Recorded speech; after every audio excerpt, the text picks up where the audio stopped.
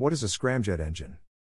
A scramjet engine is a supersonic combustion engine that ditches the compressor and turbine of a typical jet engine and can attain speeds greater than Mach 5. What are jet engines? Before we take a closer look at scramjet engines, let's touch upon jet engines in general. Jet engines are combustion engines that generate thrust, or movement, through jet propulsion. These engines find application in high-speed situations, such as jet airplanes, fighter jets, missiles and drones. Jet engines are also modified for use in high-speed cars and power plants. A basic jet engine works on the same principle as a traditional gas turbine. A jet engine consists of a compressor at the front followed by a combustion chamber and a turbine.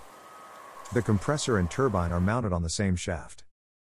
A fan at the front of the compressor sucks in air from the atmosphere. The compressor, composed of multiple blades rotating at high speeds on a shaft, then compresses the incoming air. The pressure and temperature of the air increases and the speed drops as a result of this compression. Whereas in the combustion chamber, fuel is sprayed on the compressed air and a spark from the spark plug ignites the mixture. The mixture then expands spontaneously, creating a jet. The reaction force generated from the jet trying to blast out of the nozzle provides the necessary thrust to move the plane/vehicle forward. The amount of thrust that is generated depends on the speed of the exiting jet in comparison to the speed of the inlet air. The greater the speed of the exiting jet, the greater the amount of thrust produced. Before exiting the engine, the jet passes through the turbine blades. The movement imparted by the exiting jet on the turbine blades is transferred to the compressor by a shaft. What are ramjet and scramjet engines? Ramjet and scramjet engines are jet engine variants that ditch the rotary compressor and turbine from a regular jet engine. The two models rely on the natural ramming of air to produce thrust. The basic operating principle in ramjets and scramjets involves converting the significant kinetic energy of the incoming hypersonic or supersonic air into pressure energy. Air flowing at hypersonic speeds has very high dynamic pressure. Dynamic pressure is also called velocity pressure and is formally defined as the kinetic energy per unit of volume.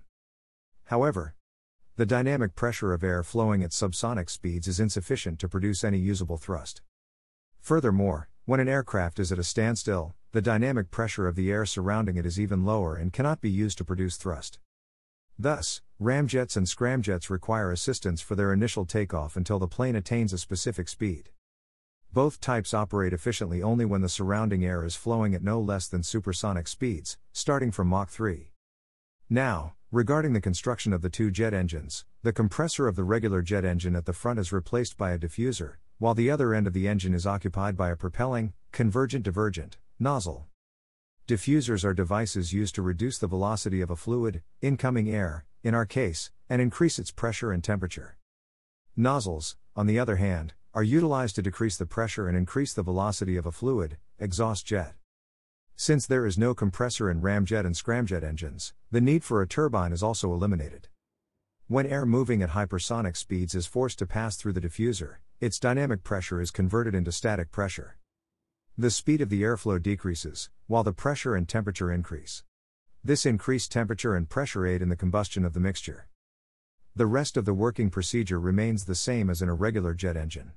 Inside the combustion chamber, the air is mixed with fuel and spark plugs help ignite the mixture, while the propelling nozzle accelerates the exhaust stream to generate thrust.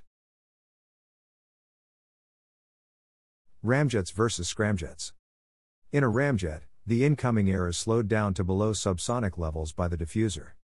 It makes use of oblique shock waves to slow the flow down, followed by a final normal shock wave to bring it below subsonic speeds. Since the amount of thrust generated depends on the speed of the exhaust jet, in ramjets, similar to jet engines, the amount of generated thrust is limited by the subsonic flow of air in the combustion chamber. To increase thrust production, the incoming air must not be slowed down below subsonic speeds. Scramjet engines do just that. Scramjet engines are nothing but an upgrade to ramjet engines. In fact, Scramjet stands for supersonic-combustion ramjet engines. In scramjets, the incoming airflow is not slowed down to subsonic levels and maintains supersonic speeds. This is accomplished by a more gradually diverging diffuser. The combustion chamber in scramjets is also modified to operate at supersonic speeds, while the combustion chamber in ramjets only operates at subsonic speeds. The propelling nozzle is also modified to accelerate the exhaust jet to higher Mach numbers. Thus, The thrust generated by scramjets is more than that of ramjets.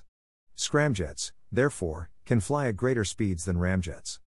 Scramjets carry fuel and use the ingested atmospheric oxygen as the oxidizer, whereas rockets carry both fuel and an oxidizing agent on board.